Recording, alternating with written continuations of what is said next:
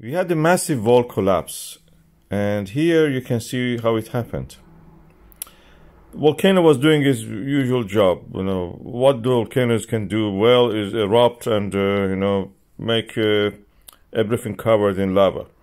So this volcano also in Iceland did this, very huge ones actually sometimes, and it was doing its job and practically letting us have some fun, because we are safe and watching it a little bit further away. What happened later was interesting. If you continue to watch, you will see that this eruption finished, this phase of eruption finished. The walls of the volcano was glowing, it was gooey, and then suddenly one stream, second stream,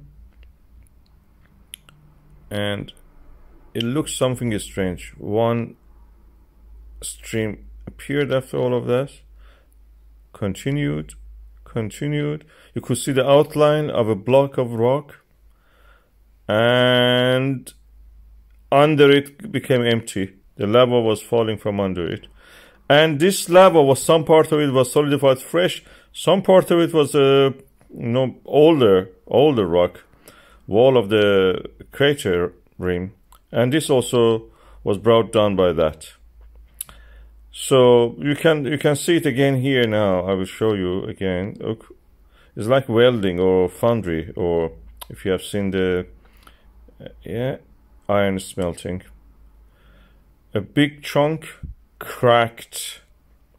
Underneath of it was empty. It was just so hot it became fluid and fell down. And it didn't end there. It just was continuing. Another big chunk also fell. That was the one that actually we saw, and it just noticed. We noticed that the volcano has the shape of it has changed.